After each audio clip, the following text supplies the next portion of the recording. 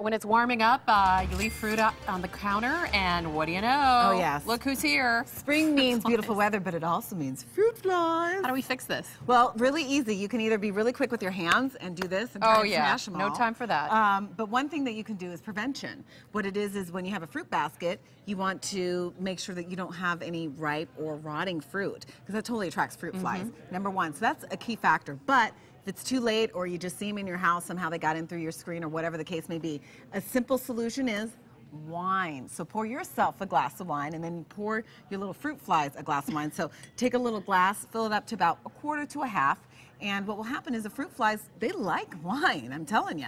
And they'll start, and you'll see them all around here, and then eventually they'll hop in there. Don't you get more in that case, or it just... No, now it won't take them all away, but it will definitely reduce all of them. Remember, prevention is key. So manage your fruit and so manage your wine consumption. Right, so you exactly. have some left. Now, for the flies. if you, a lot of them will eventually gather around here, and then they'll hop in here, but not all of them. So if you want to make sure that they do, what you can do is put a little plastic wrap over the cup, poke a couple holes in, and then they won't get in at all. So then they won't hang out on the side. So, you know, and this, if you have any fruit flies, just always, every day, that's what I do. Every day, I pour a glass of wine for the fruit flies, not myself, just the fruit flies. Yes, right. So good little tip. Yeah, thank you. I've been getting it wrong this whole time. I thought, I thought wine, you know, like, fruit flies. And the opposite, yeah. Don't whine, let them drink wine. That didn't work at all, though.